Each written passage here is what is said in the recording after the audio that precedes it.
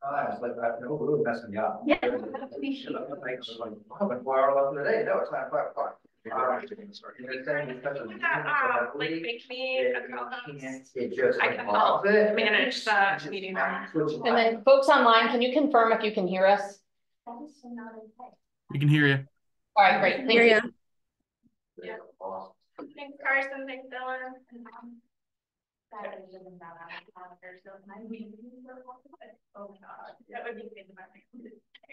I think we can go ahead and get started.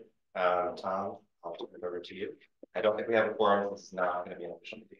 Well, I would like to thank everybody for joining online. There's online. It does not appear that we have an official forum, so we're not going to have a meeting today. I would ask if there's anybody online that would have something for the group they would like to talk about or add on to the next agenda. We can still have the presentations and discussions. We just can't vote on anything. Yeah. Well, would it be fair to those that are presenting to present to nobody? And then to save it for the next meeting. I mean, I'd love to hear about the Louisa part of the presentation, but or I guess Dylan's online, right?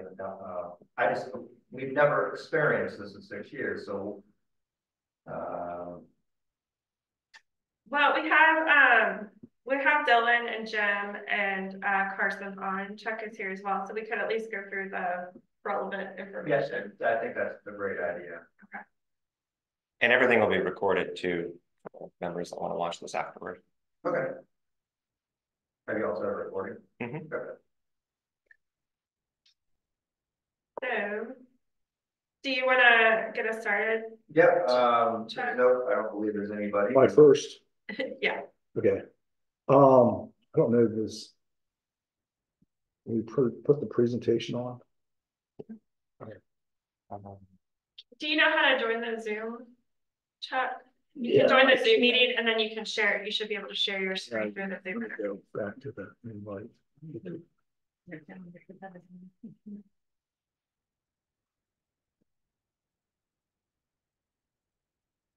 Or you can email it to me and I can share. I think I copied you on the email. I want to send it to Curtis.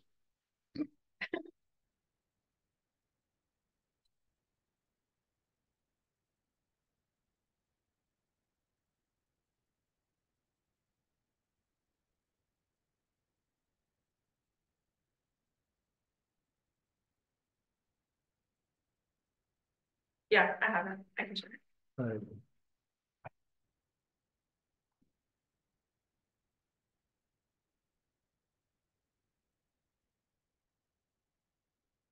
Trying to see if I sent this to everybody. Good afternoon, everyone. Can you hear me? Assume you can.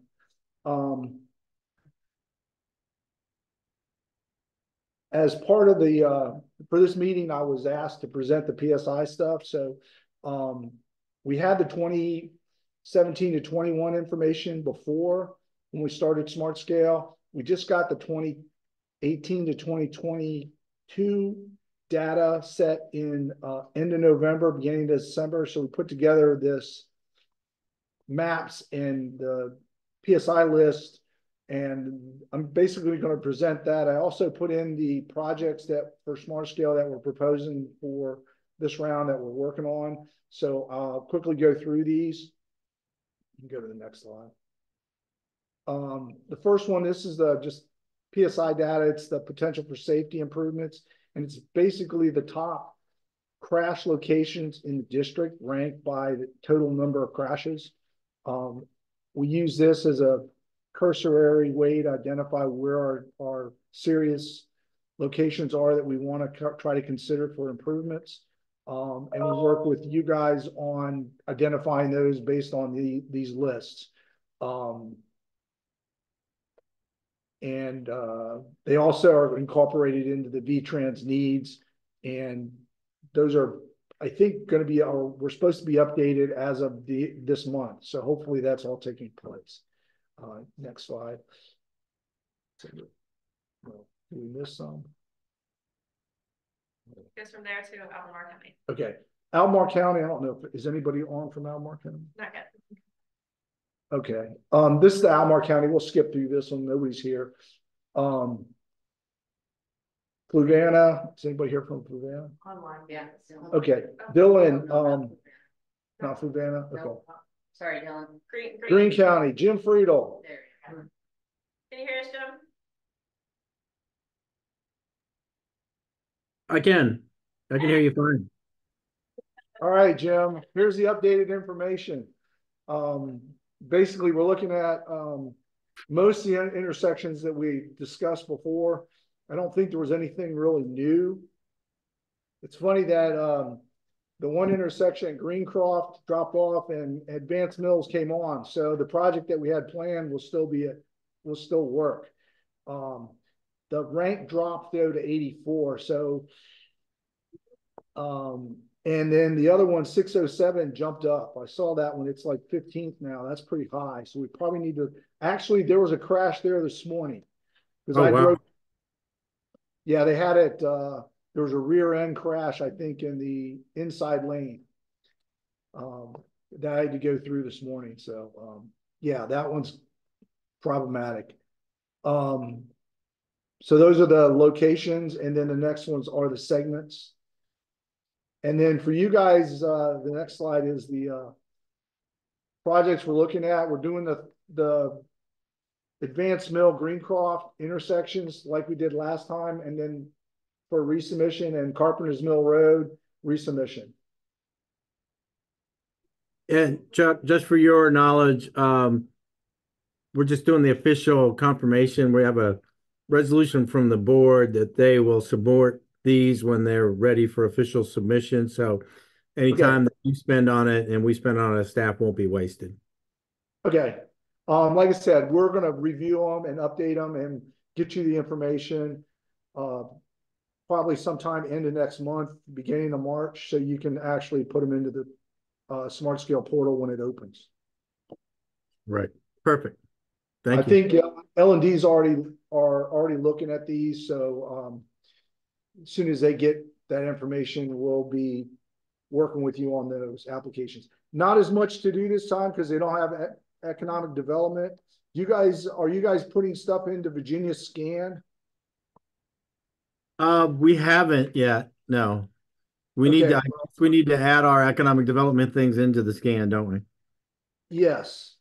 So whatever we can get in there, because they're going to pull directly from that when they do the score the applications for economic development.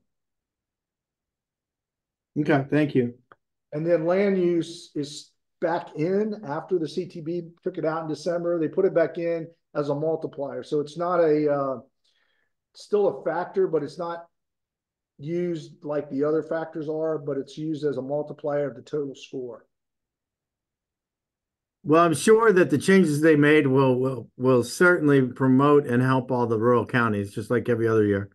Yeah, that's the way it's going to go. I agree. So, okay, that's all I have. You have any other questions? No, thank you. That's awesome. I appreciate it. Thank you. All right, Louisa, Tom, here's your locations. Like I said, a lot of them are the same. Corner store, Dickerson store still on, and then 22 and 15 came back on. It was on there before, like we talked about, and before, and then the Camp Creek is still the highest location, and then 250 and 15 are the second, and then I think fourth is the 22, 15, and then fifth would be the 208, 250. But it's way down the list. I think it dropped to forget what the number was. Yeah, it went to 98, which is low. So the other ones would probably be the best locations. And like I said, for we can talk about looking at mineral. I know that one was something that Scott mentioned to me, but I just don't have time to do it right now. But we can. I know it's been something, and I don't even submitting it for Smart Scale. I don't know how well it would be funded. Because you're not only eligible for safety. So I don't even know if they would, you could submit that as an eligible project. Something to consider. Yeah. Are you guys still looking at EDAs? I know we've had this discussion every night. The topic comes up and the conversation drops off. So at this time, I would. Okay. All right. Well, I'm just saying that will give you guys some flexibility, especially in those growth areas for something besides safety projects. All right. That's all I have for you guys. And I think the recommendations are what we had talked about before, the 2 intersections. So just as soon as you let me know, that'd be great. I already have staff working on them to get them ready. Good. So, Thank you. Somebody from Nelson on? Oh, Rick and Carson are both on as well. Do you have anything to share, Rick or Carson?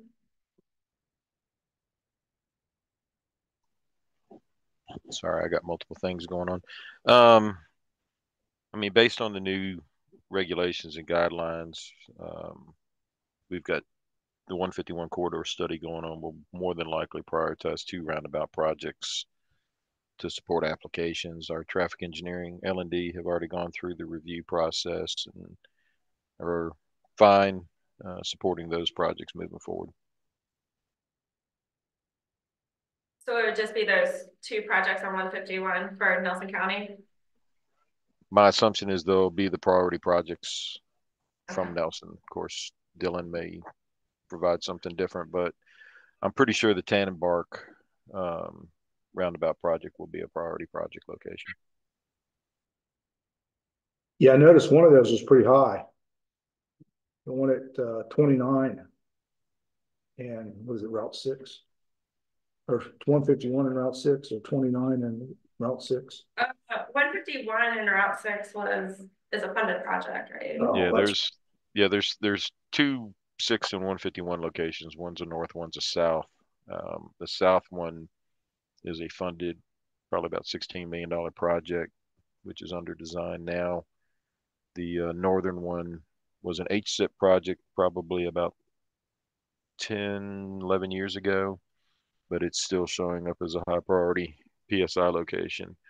So we've got a roundabout project there and a roundabout project at Tannenbark, which based on the public input and the survey results we got back, everybody seems to support pretty heavily. Right. And then if Eric's here, if we want to go back through Albemarle County. Albemarle, yeah, you can do that. I think we had a little bit of discussion at MPO Tech this morning, so but basically you guys have a lot. And I will tell you from the start, this isn't all the locations. I only put in the top 50 PSI locations. There's probably twice as many. And for the segments, I only put in the rank in multiple different ways, but I only put in the top 100 locations.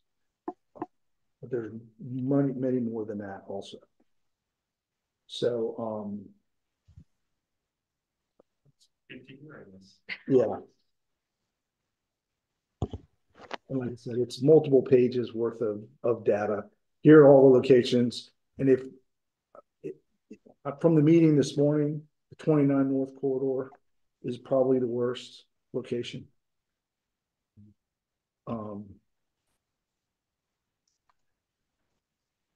Which has many. Guessing top 1 hydraulic. It's still hydraulic. And then second is, I guess, profits like Airport Road 29. No, let's see. It is Woodbrook.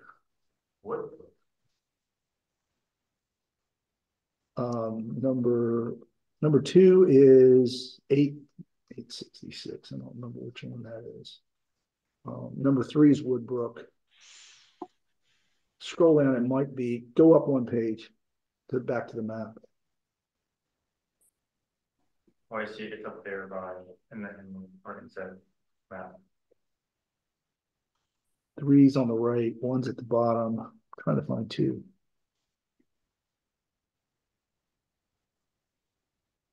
Is that you down there? No, that's a segment. Okay. Where's Robin? Let's see. You can get out. I can't remember where 866 is. But you have the top, many of the top locations in the district.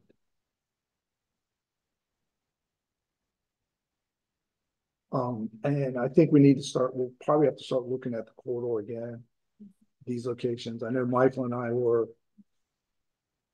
had already started talking about it. So in one of the next rounds of stars or pipeline is not enough.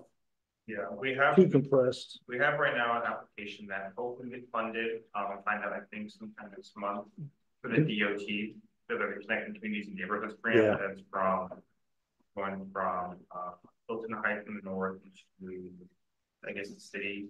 Yeah. Or just past the city county line. I guess 250 in the south. So that'll hopefully that's $250,000 I think for planning. So hopefully that will at least give us a start on money to. I mean, that's looking at, I think they were, at least from what I can recall, focus of that was mainly on multimodal versus safety. It was looking at multimodal, but also ways for people like pedestrians and bikes and stuff, safety, crossing that as well. So I mean, I'm sure I'll have discussions of improvements that will make sure to also include multimodal things as well. Yeah. I'm just thinking some of the intersections, these numbers are crashes. Yeah. So that's my focus is going to be on what can we do to make it safer for people to get around those intersections because it's not pretty right now. So we may have to look at something along that corridor as well. That's pretty much it for Albemarle. Like I said, we've got the other locations, but can look at this data. If you have any questions, let me know. And then, where is it available, the data? Huh? Where is it available? Is it on the website? I can send you this information. That'd be great. Yeah. And then Chuck, as far as how this data is used, so part of it is to identify eligible smart scale projects, but is this also what's used to identify your planning priority projects? It's incorporated into the V-Trans. Okay. They haven't prioritized the V-Trans needs. Okay. But they use the update the V-Trans, and that's what they're doing this month. This should be out this month, the updated V-Trans need with this data. Okay. So Sandy, one of the other components with the PSI is typically the traffic engineering sections. I know in our district, they will pull upwards to 100 locations and do an individual study, what we kind of pretty much call like mini roadway safety audit locations. And we may have one or two of those projects that pop up to be potential smart scale, but typically they're handled under maintenance and operations funding or HSIP or different programs like that. So sometimes local government entities won't have to go through any application phases. Some of that work will be completed as part of the normal day-to-day routine stuff. That's great. Yeah, ours do the same thing. A lot of times for the projects that they can't do with HSIP, they'll let me know what the locations are and recommendations, and then we'll look at that. Plank Road is one of the ones in Albemarle County that they actually studied for an RTAC. And that's one of the ones they're looking at submitting. So we're going to use that study that traffic engineering did. I mean, that's pretty much all I had. Okay. So. Of course, Chuck, I missed the front end. I was tied up with something else. I'm sure you told everybody that don't bring anything new to the table from this point on, right? Yeah, pretty much. We've got them all defined at this point. I've been trying to coordinate that early on. Tom and I were just having that discussion earlier. So, but yeah, got emails from a couple of different people saying no more. Yep. Well, fortunately, we're not too bad a shape. We've only got like 20 locations at this point versus 38 from last time. Yeah, I think your district and my district, we've been the two status quo at about 28 to 32 projects every round. I think we're sitting at 16 right now with the potential of 4 additional coming from pipeline or current studies that are underway. Yeah, we're looking at 4 pipelines projects also. Yep. Actually more than that. Because the NPO might submit some, the county might submit some, plus I got some up north in the same boat. So, but it's right around 20 applications total, even if I count those. And for the local government entities, NPOs, it's going to be even more of a chess game this round to maximize high priority fundings and, you know, those kind of systemic corridor projects that you're going to have to submit as a total package. Yeah. Yeah, we've had that discussion and we're looking at, and were you on the call last week with Angel? Yeah, sadly, yes. Yeah, no, that was pretty horrible. And I was really, we have 2 projects, both our pipelines projects in Albemarle have interchanges on them. So, and they're going to be hard pressed to get the data and the paperwork documentation in time enough to make the gates that they're setting for us to try to meet this time. Which, yeah, if your OSAR is not anywhere near, then you're not going to make it through. So, yeah, that's what. Well, we're going to get to that. It's just a matter of, do we have to do phase 2 or just phase 1? If we have to do just the alternatives analysis, then I think we can probably get to that and get a preferred alternative. But that's about it. If we have to do anything beyond that, it's going to be difficult. Well, I did see they came out with the technical manual was out today, I think. Mm-hmm. Yeah, everybody should have gotten an email yesterday or today from Office of Intermodal Planning. Yeah. Probably the most detailed email I've seen sent out as far as information. Definitely get in there and start reading all that, so that you understand, you know, the process moving forward. And some ways it's going to be much easier on you. Other ways, you know, it's going to be a little bit more challenging. But it's going to be an even bigger partnership between VDOT and the local governments this time around, I think. Oh yeah. There's also if you don't have it on your calendars, there's also a training that's scheduled for February 28th.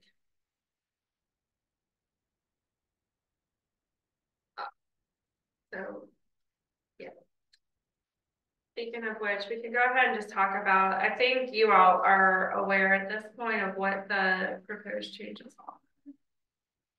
Or what the changes now are. They're not proposed anymore. They are actual changes. So, but just real briefly, so that I'll go through what the differences are from the previous round 5. The biggest changes that are going to be very direct are not going to affect local projects or projects that are local through the Culpeper or the Lynchburg district funding program, but are what are eligible to receive funding through the high priority program. So localities are still eligible to submit projects that can be funded through the high priority program, but they can also submit projects funded through the district grant programs. MPOs, transit agencies, and PDCs are only eligible to submit projects through the high priority program though. So when they added these eligibility criteria for the high priority program, what this means is it limits the types of projects that MPOs, PDCs, and transit agencies can submit to just this list. And then any local projects or projects that are submitted by the localities, if they meet this criteria, could also be eligible for the high priority program. One of the reasons that this is a little bit important is because the funding, the amount of total funding for the Culpeper district and the local district is, for the Culpeper district, I think, correct me if I'm wrong, around $26 million. And then, is it? Oh, yeah. I thought that was low when I looked at it. That was what my last slide was. Your last slide? So, is that 120?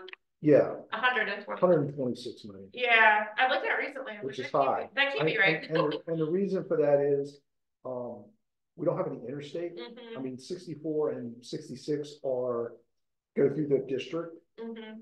but there's not a lot of money going to those corridors. Right. From our district. So right. That money rolls into the district grant fund. Okay. I must have either looked at it wrong or there's a typo on the slide that looked, because I looked at that. That cannot be correct. All right. But the point is that if you have like a $40 million project, that's going to eat up a large portion of that district grant program budget. And so it is helpful to know what types of projects might be eligible for the high priority program. So before, projects that were eligible for the high priority program were just based on where the project was located, either on a corridor of statewide significance or in a regional network, which were largely related to MPOs. They still have to meet that criteria, but now they also are limited to one of these types of projects, which are largely focused on new capacity projects, adding lanes, adding new road alignments, improving interchanges, significant improvements to transit and freight movements. And then in yellow, they added this entire corridor improvements identified as preferred alternatives of STARS, pipeline studies, or another MPO study in coordination with the state. So what this means is that if you have a project pipeline or STARS study that you work on and you identify a set of preferred alternatives, if you submit an application for all of those alternatives combined in one application, those will be eligible through the high priority program. But you have to submit all of them. Otherwise, as the localities, you can pull out sections of any one of those studies and submit just those applications through the district grant program. The other thing that occurred is that there were some modifications to the weighting factors. And so for the MPO area, that's type B. And then for all of the areas within the TJPDC area outside of the MPO, that's area type C. So this is going to be the weighting criteria that are going to be used to evaluate your smart scale projects. This was bumped up. 30% of your benefit points will come from safety. So any of those safety target areas are going to be a large percentage of your score. Congestion is 20%, accessibility is 15%. Economic development is 25%. So again, it's really important that you are entering all of your economic development information into the Virginia Scans database, because economic development is going to be 25% of your score.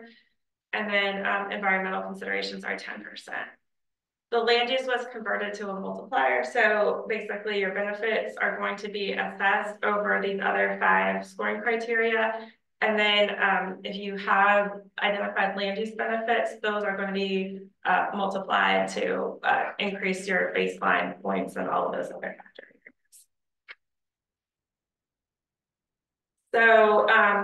And then as Chuck said, there are also procedural changes. So it's going to be really important that we are all working proactively, not just through this cycle, but through future cycles to identify our projects with enough time to make sure that we can meet all of those application requirements. One thing that we heard very loud and clear through all of the CTB meetings is that they were going to, because they did not change the number of applications each entity is able to submit, they're going to enforce the application completeness requirements pretty stringently. So that means that whereas previously we had opportunities if we were missing 1 or 2 analyses or a letter of resolution or anything like that, there was some flexibility to add that after the application deadline, and it doesn't sound like that flexibility will be extended moving forward. And that's in order to try to keep the application process moving efficiently and to relieve some of the pressure on all of the staff that are involved with the validation and review scoring. There was a lot of discussion last week about actually making changes after the pre-application period. Okay. And I think it opens it back up for most of the criteria, but uploading some of the documentation and actually making changes, I'm not sure if we're even there actually going to be able to do it. And whether not only you guys going to be able to do it, but whether we can do it. Mm-hmm. So that could, we're going to find out. They weren't sure last week, so more to come on that. But it's going to be critical to get those critical documents in as by March, end of March, and that's what my concern is. Yeah, the big takeaway, if you're able to clone an application that was made it through Smart Scale last year, go ahead and do that as quickly as you can. Cost estimates don't have to be finalized through the pre-app phase. I got that solidified today. No new cost estimate workbook for the pre-app, but all of that will be necessary for the final application, as it always has. And then I also saw that the pre-scoping module, which is basically a place where you can start entering the information before the applications are open, are being encouraged to be used. I think, do you know, Record Chad, can you clone applications into the pre-scoping portal, or does that just create an extra step that is unnecessary? You can, but you don't have to. Okay. Yeah, I would say if you've got a pre-app, don't worry about the pre-scoping. Just clone to the application once the portal opens for March 1st. Yeah, if you're rolling an existing application over, I would just clone it into the new application, not the pre-screen. Okay. If the way the pre-screening module works is we can actually edit it live. Okay. And then what happens is we review it and we have to say, yeah, it's ready. And then you can clone it into the application. Okay. So you might as well just, if you haven't started it already, you can start it in there and then you could roll it over, but it just adds another layer of review on our part to actually do it. Or if we want to collaborate on an application, we can do that during that process. But it's usually, it gives you the opportunity to work on applications throughout the year as opposed to waiting until pre-application period opens. Right. Okay. Yeah. So I think that covers all of the most important topics, but yeah, it's just gonna be important that everybody's paying attention. And also the pre-applications, we confirmed they're gonna open on March 1st. They're gonna need to be submitted April 1st. So you have a month. It's the application window opens. You do not need resolutions of support from your governing bodies during the pre-application. You will need those for the final applications. And you can't have them later. That's one of the things they were really strict on. We can't submit any documentation after August 1st. Any other questions on smart scale? No, thank you, Chuck. I appreciate it. Yeah, I got confirmation 522. Sorry, 22 and 15 and 15 and 15. Cool. What's that report you said from when it came out just recently? Yeah, back from 19. Yeah, so there was a report. Technical guide. Yeah, technical guide. Yeah, they just emailed it out. It went out as a mass email to all the people that have Smart Scale. It's also on the Smart Scale webpage. It's on the Smart Scale webpage too. So I don't know, have you gotten Smart Scale access yet? I have it. I just didn't. Okay.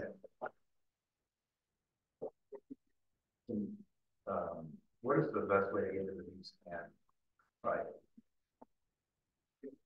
I can't remember the web address. The Economic Development Department should be able to support that. If they have questions, I don't know if there's a point of contact. Go to the VDEP website. It's on that website. Just wanted to ask out for general in case anybody was curious. Thank you. Thank you, Chuck. You're welcome. Sandy, do you have any additional Smart Scale updates about the next item? That I just want You want to do a round table or go to the round table? I can start. We are the planning commission has recommended the facilities plans, which are going to be in addition to our 2040 comprehensive plan we want supervising for review. And I think it'll be another busy year here for Louisa County. That's all I have for today. We're working on doing the oral assessments. We're going to be tomorrow, and the next week in Nancy, we're going to talk about kind of what they want transportation wise, stuff like that, and also they've been working on the secondary 6-year plan, so there are 6 roads in the county that if get enough approval from residents on the road, will be paved, so that's exciting for them, and I get a lot of emails in the next few weeks, so that's all we have right now. Anybody online, Dylan, or did Jim leave? Dylan, do you have any updates? So Jim dropped off. Yeah, just a couple things, but they're big things, I reckon. We've got our comp plan public hearings coming up. So our planning commission public hearing will be at the high school on the 31st at the end of the month. And then we've scheduled our board hearing for March. So just taking our time through this. And then we just got our first utility scale solar application since we've adopted the ordinance a few years ago. So looking forward to navigating through that, but that's all I've got right now. Chuck or Rick or Carson, do you guys have any other updates? We're just continuing to work on the 4 pipeline studies. And the 3 star studies I got going on, as well as all the smart scale applications. So there's a couple things. Yeah, one of the things I'll share, we're getting into the last phase of our 151 corridor study. We've had pretty robust participation in our public meetings. Anybody that knows that corridor and the community there can always expect a lot of participants. Just to give you some stats on the recently closed survey, over 829 participants, 3,000, almost 4,000 views on the survey, close to 7,000 responses, and over 1,000 specific comments. So the survey, the online surveys that we're doing now with the studies are extremely valuable. And, you know, participate, appreciate everybody's, you know, Nelson County, Sandy, PDC, and posting that information out and getting it through the social media feeds. Even in our pipeline studies, these, the new public input process that we're utilizing is just gangbusters as far as getting people involved. So it's a real big positive that our consultants are really showing some appreciation for.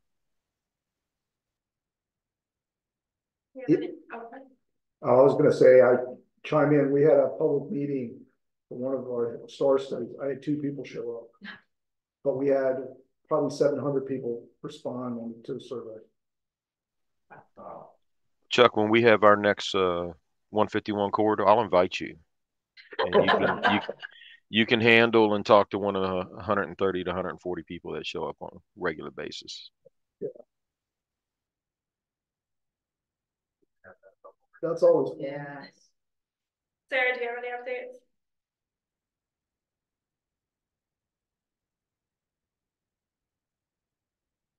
Okay. Anything else from the PDC or? Do you want to share anything about Safe Streets for All?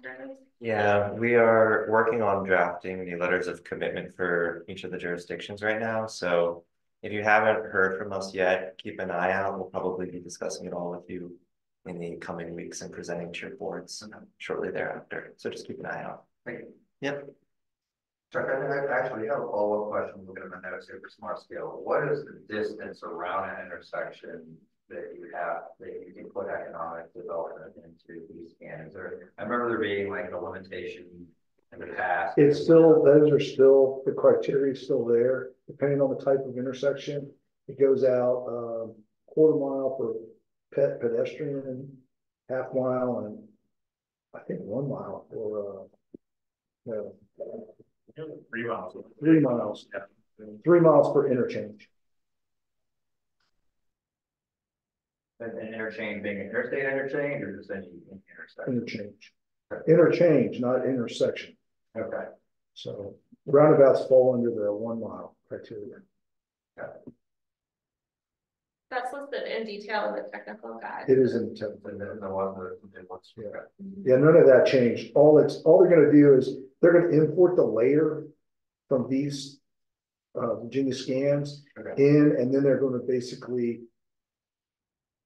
based on what's in that, ever in those, that distance from the project site, that's what they'll pull in. And then run the normal score. Thank you. Anything else with the group? Well, I appreciate all of you that joined us here online and in person. I don't believe anybody from the public joined us, so I will go ahead and motion to adjourn the meeting. Thank you. Thanks everyone for joining us. Thanks. And Curtis, I haven't forgot about you. I'm putting together some best practices for corridor overlays. Awesome. Thank you, Rick. Yep. Have a good afternoon, everyone. Thank you.